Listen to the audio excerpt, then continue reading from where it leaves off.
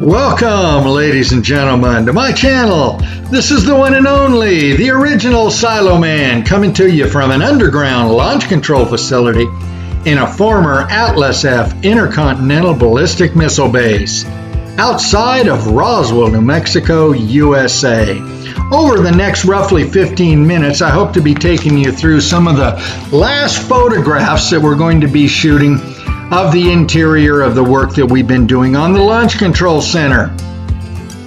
And I hope you enjoy it. Sorry for the delay, and I hope everyone is safe.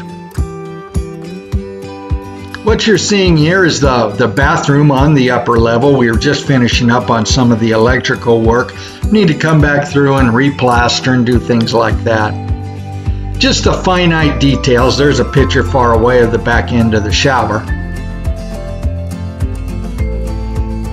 You know, we're putting up things like the towel racks and things like that. There's the utility tunnel.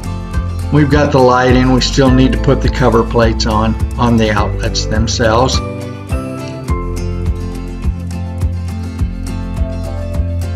Then there you can see the other side of it with the switch, obviously for the light itself.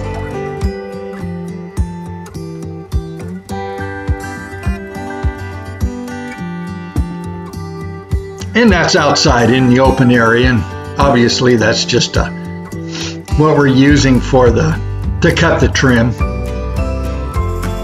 Miter saw. There we got Mario putting up the backup lights. We're giving the second coat to the paint.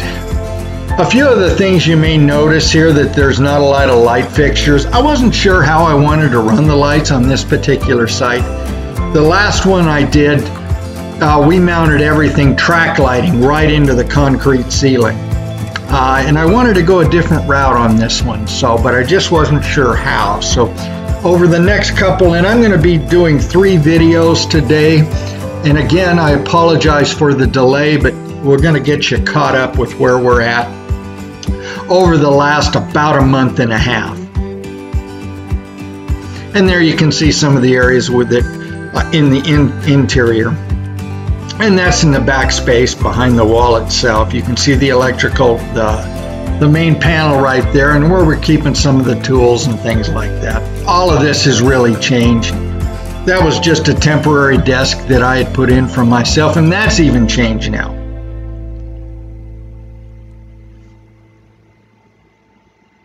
All right, so coming back through and putting in some of the lights back there. Which of course are pretty easy because you have to have those partitions are open. So it makes it a little nice. Another angle looking across the subfed panel. I like to have these what I call a crawl space area around the exterior. Just makes it nice on all your ancillaries, whether it be plumbing or electrical or whatever, storage. It just makes it so much nicer to get around. And you can see the kitchen we're finishing up with.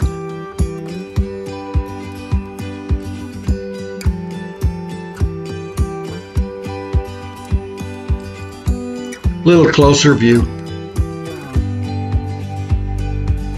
I've kept that open area over the sink. I wasn't sure how I wanted to do with that. I have a very, very large mosaic I was considering putting there that ultimately shows an Atlas launch, and which I thought would be pretty good. I always like the original painting done for Lee Gordon Cooper's last flight on Gemini, or excuse me, on Mercury. It's just absolutely phenomenal.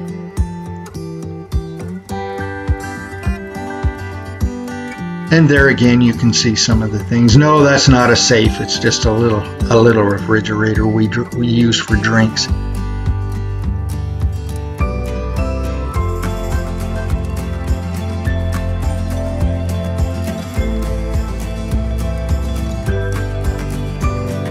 Another angle.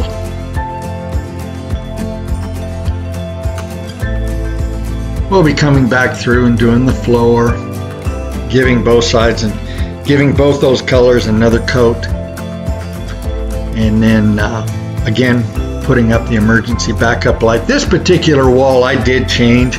We had set it a little low. Given that it's a bathroom, we went ahead and put a ceiling in it for just a little more privacy. And there you can see we've got the backup lights there.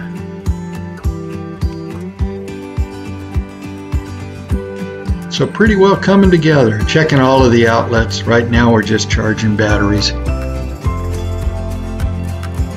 And of course going through and marking all the circuits and those kind of things. There, that's in the utility room.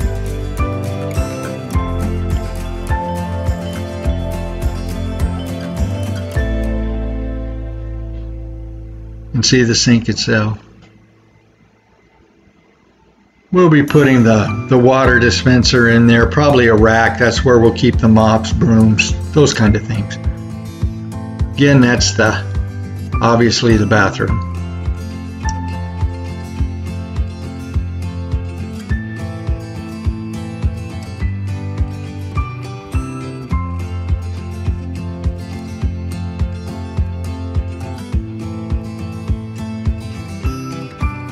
Got the emergency backup light in there.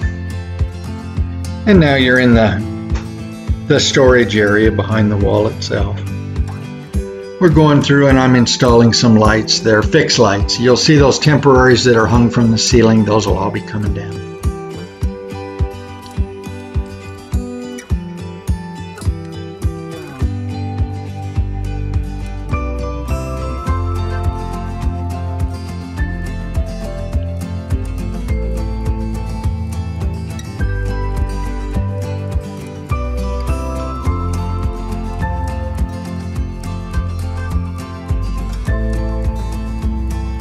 I love the new LED backup lights and signage. I mean, what a phenomenon. How much has it changed? A couple of the last sites that we worked on are just gone ahead and just put in those lights, but I mean, obviously they're too cheap and they look it. So,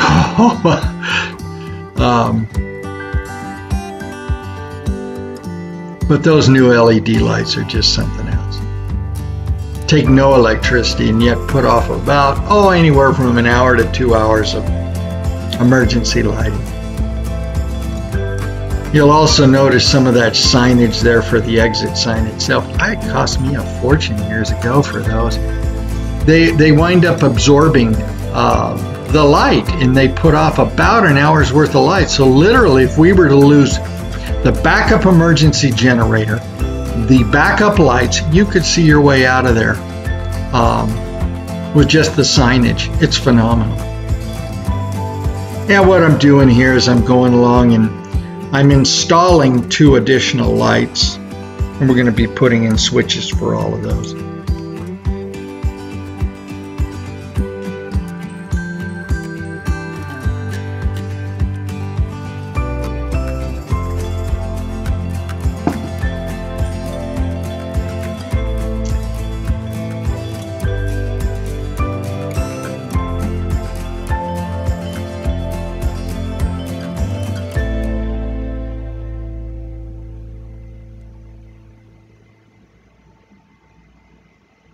And the utility room.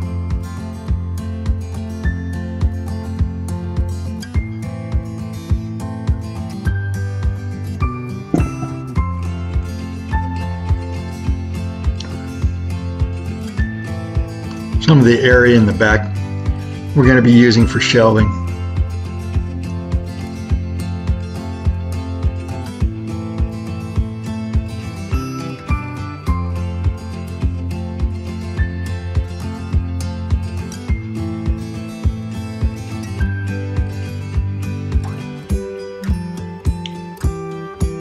Again, where I do a lot of my computer work, just temporary. But of course now that's all changed. So it's kind of fun when I'm looking back on these photographs, but it is what it is. Got a little more organized.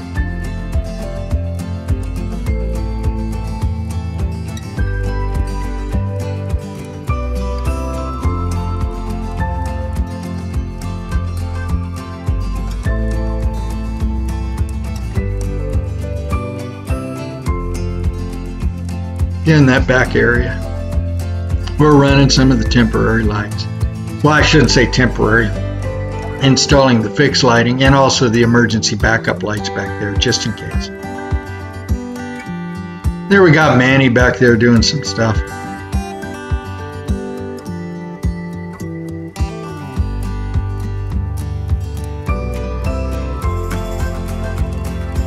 And it's where we're putting the lights in on the other side. So nice to have the back wall open like that. You can basically do whatever you want. A little closer view.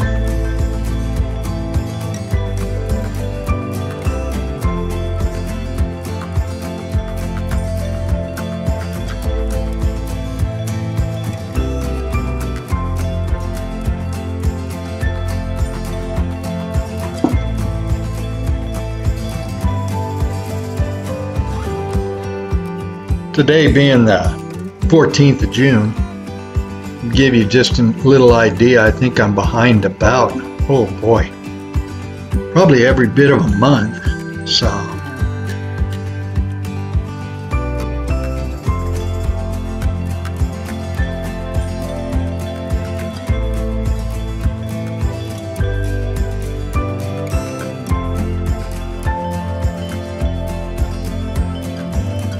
getting some more of that fixed lighting that I'm putting in.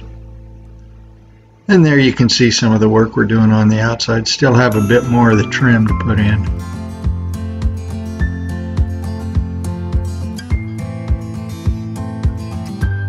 Now you can see the TV console. You can see the one light there on the left. We put in dual lights on each side. In fact, we've done it on every wall there, so. Well, you can see the switches in.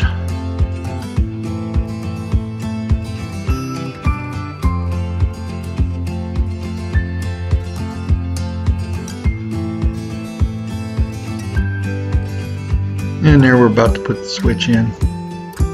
Got it cut in.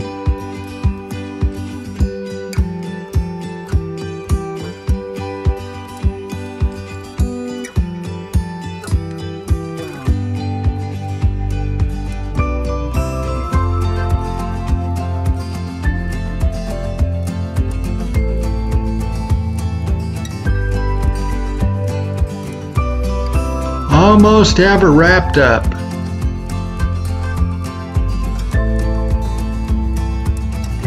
We're just now coming off of 8 days now, or no, excuse me, 7 days on this last run. So we're taking a couple days off. I'm heading back out tomorrow, so should have lots more fun. Got most of the upper levels got its first coat of color on the floor. Half of the lower level, so, but you'll be seeing those upcoming. And there's the other side for the light.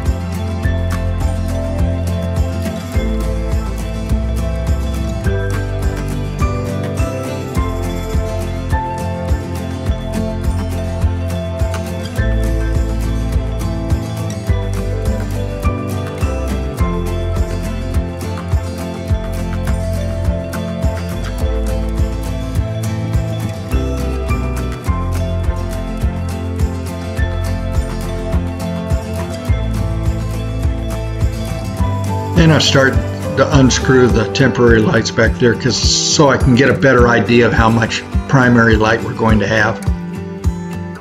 And you can see we're just getting the bases up there now. And we got the one side on. I really like those lights. I found them at Home Depot and you know, got them joined together. Now I got the second one on. But wow, it just looks they just came out so nice.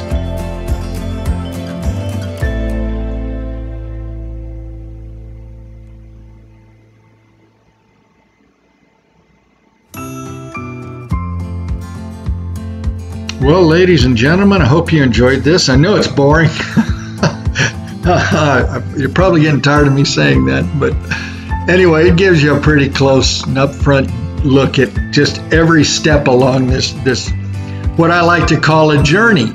And if you're into redoing missile bases like I've been for basically my entire life, I mean, if you haven't heard the story, my grandfather, my my great uncles, my father,